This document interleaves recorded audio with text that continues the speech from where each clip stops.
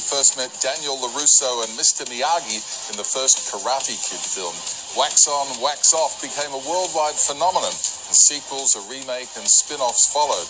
Now, 3.5 decades since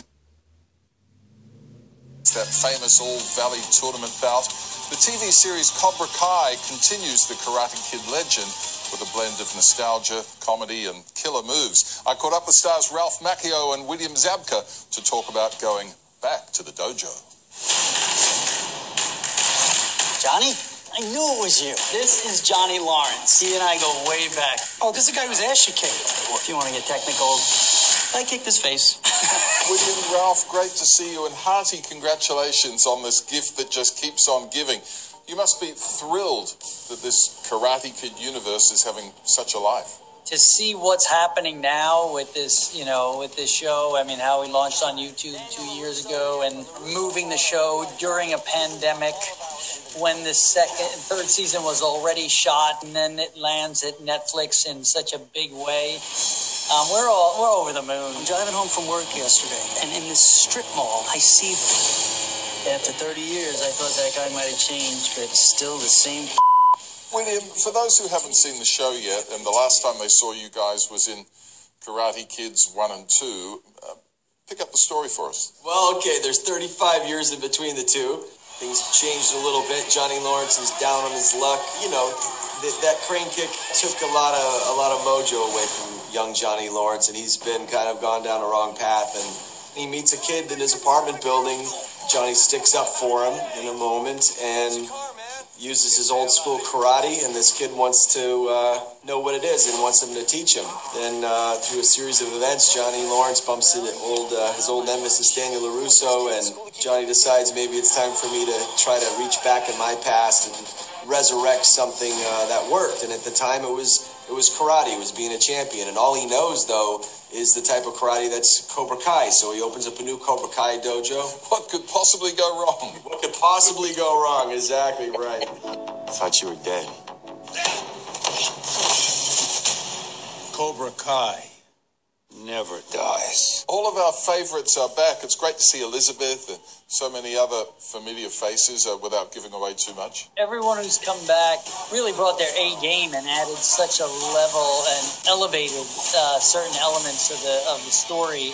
But it's used in a way that it then propels our characters forward and sort of taking those experiences and then informing the characters of today. Hey, Sensei, is there any particular way you want me to wash these windows? No, I don't give a William, every episode moves the story on. It's not just another episode of Friends. I mean, the whole thing is continually propelled forwards, which is great.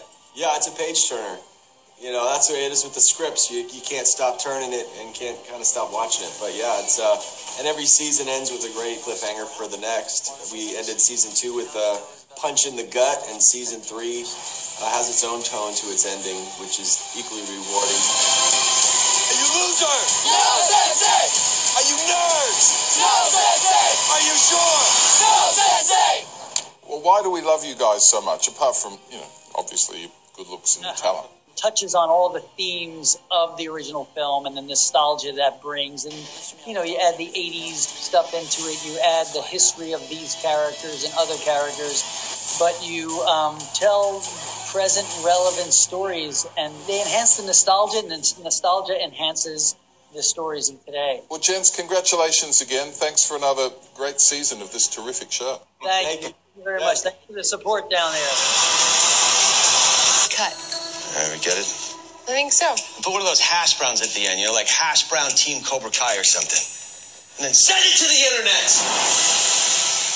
Yeah, it is an absolute runaway hit. This Cobra Kai Season 3 is on Netflix right now, and Season 4 in the works. It won't surprise you to hear that David Campbell is obsessed with that series. Yes. Yeah, it's a great show.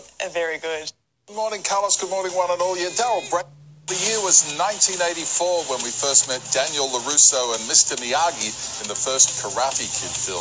Wax On, Wax Off became a worldwide phenomenon. The sequels, a remake, and spin-offs followed. Now, 3.5 decades since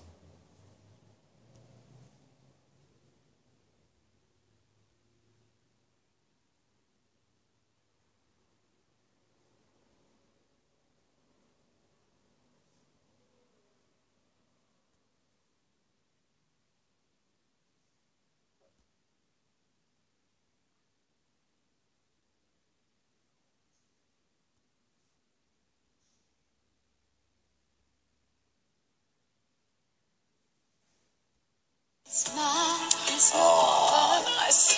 Heartbroken. Oh, over to you, Dickie. Gee. Well, her voice is like mother's milk, isn't it, eh? Olivia's. Thank you. It is. Yes.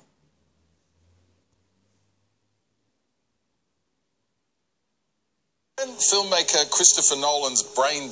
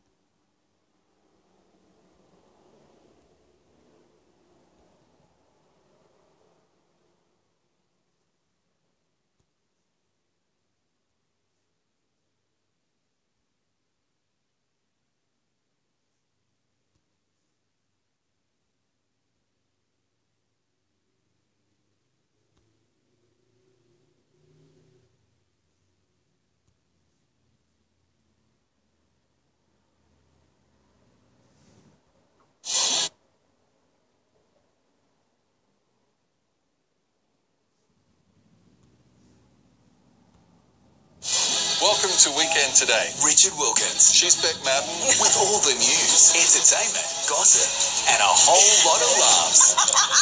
Sounds like the wheels are well and truly falling off your neck. The best way to start your weekend. Now, you don't want to miss this. Weekend Today. Tomorrow on 9.